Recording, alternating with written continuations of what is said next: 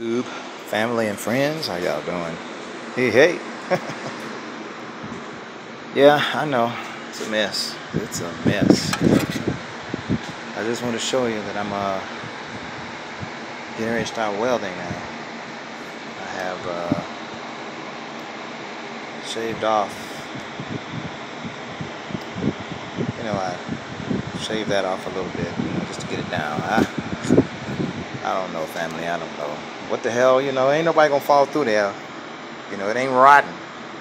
It might be in about 20 years.